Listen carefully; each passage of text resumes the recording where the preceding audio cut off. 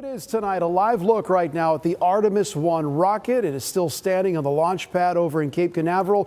NASA scrubbed that morning's launch earlier today after the team found an issue with an engine bleed in one of the rocket's 4 main engines. And you don't want to light the candle until it's ready to go. I have some personal experience in the crew that I participated in on the 24th flight of the space shuttle. We scrubbed 4 times on the pad. Okay. And the 5th try was a flawless mission. And that was NASA Administrator and former Florida Senator Bill Nelson, of course, who actually went to space on the Columbia Space Shuttle back in 1986. And now the whole NASA team tonight is trying to figure out what exactly needs to be fixed. Capitol reporter Forrest Sonder is in Titusville, where today's scrub left thousands of visitors frustrated. Instead of this Monday, we got this. The scrub of the attempt of launch of Artemis I. The SLS rocket, the world's most powerful, was unable to start its journey, sending the unmanned Orion capsule around the moon and back due to engine troubles. I'm not pissed.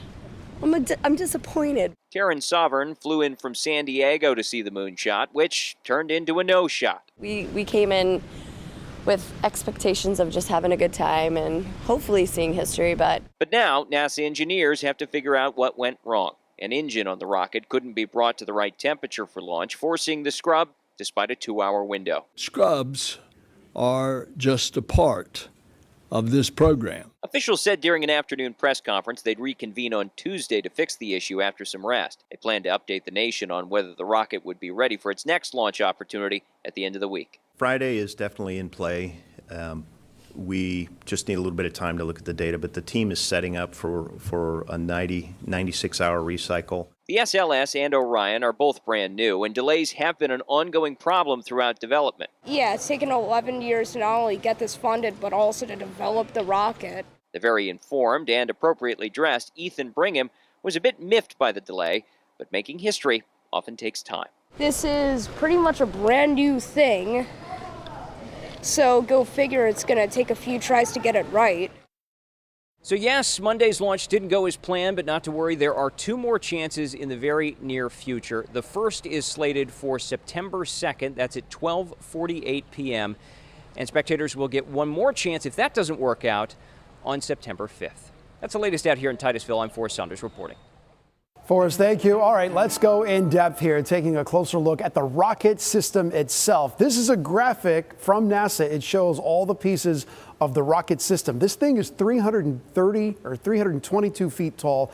212 feet of the rocket right here holds the fuel part.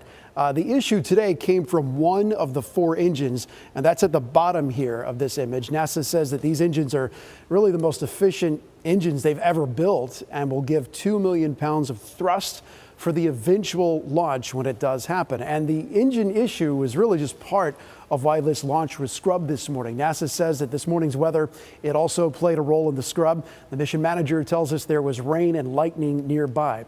And by the way, the team, they really look at a lot of different weather factors before getting the clear for takeoff.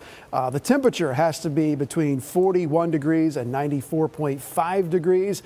If the winds are above 39 knots, if it's raining, if there's lightning within 10 miles, or if the flight path is within 3 nautical miles of a thunderstorm, then it's a no-go.